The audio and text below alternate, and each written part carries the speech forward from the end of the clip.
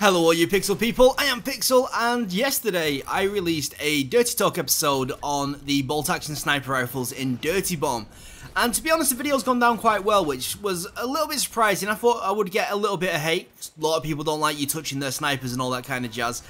But what I did notice is that on Reddit and in the comment section for the video, a few people were actually asking why I was focusing on the bolt action sniper rifles instead of focusing on stuff like the PDP, because apparently the PDP is probably the most overpowered weapon right now.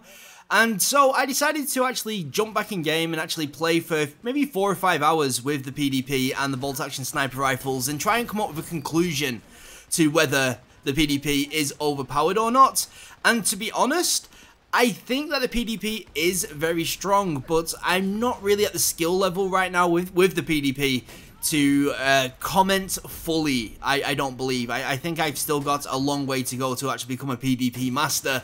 And from the sounds of the comments, there's a lot of people out there which are totally wrecking it up with that weapon. So I don't want to make a Dirty Talk episode just in case I change my mind later on, because I try and make the Dirty Bomb, the Dirty Talk episodes very kind of not only informative, but a breakdown of my opinions once I feel like I'm getting close to mastering a certain aspect of the game.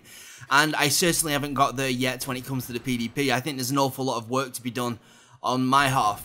But I have to be honest, I did play for a few hours like I did mention, and I started to see the strength that the PDP had to offer, and yet I didn't really think it was overpowered. However, I do have to admit that I think there may be something else going on in my mind which is making me feel like the PDP isn't all that strong, and I think a lot of it comes down to I just don't find it a fun weapon to use.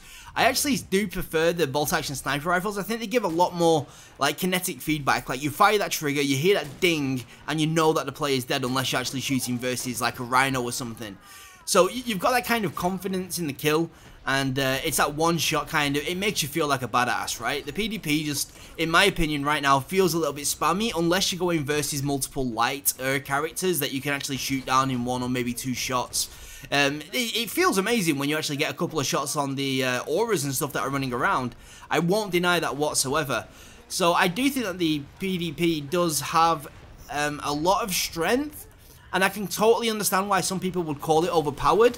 And there's a possibility that I may consider it to be overpowered eventually, but right now today, I don't know, I still think like the bolt action sniper rifles are a little bit better than it in public play. I can completely imagine that in competitive play where players are running down set paths and people are spawning together and like most of the time grouped up, why the PDP would be so like devastating to a full team, right? Especially when you mix that in with a Red Eye and his smoke grenade ability to just hide in the smoke and actually see 5 people running towards you and just start spamming shots and getting a few kills. I can imagine that being very strong and probably a little bit of a problem, to be honest. That splash damage should maybe look at tweaking in some way.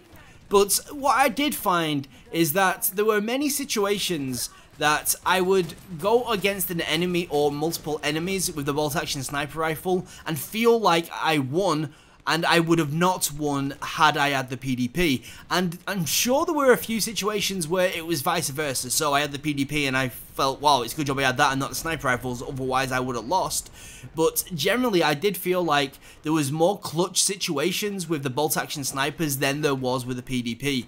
That said, I was trying to play the PDP really aggressively. I suppose that's just my playstyle, so maybe that's what I'm doing wrong. Where with a sniper rifle, as long as you get that headshot, you can play it as aggressively as you like, and it seems to just work fairly well. So that's the reason why I did focus on the bolt action sniper rifles in that episode of Dirty Talk. I will more than likely release a video on the PDP once I've got a little bit more experience with it, and providing that I actually think there's a problem with it whatsoever. But until then, I just want to say thank you very much for watching. If you haven't watched that video, I will leave a link in the description, and I'll stick up an annotation now somewhere so you can go and watch that. And yeah, thank you for the support, guys. I will be doing some more Dirty Bomb content very soon.